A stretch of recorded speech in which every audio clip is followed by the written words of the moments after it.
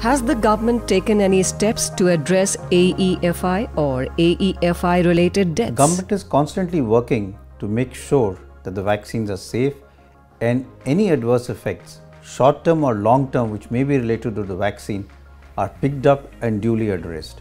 And because of that, both at the central level and at the state level, there is a very close monitoring being done for any adverse effect which may happen because of the vaccination. There is also the CoWIN portal 2.0, which is available for anyone who has any side effects to really reach out to this portal and report them. There's also close monitoring being done at a district level, at a state level, for any side effects which may be related to the vaccination.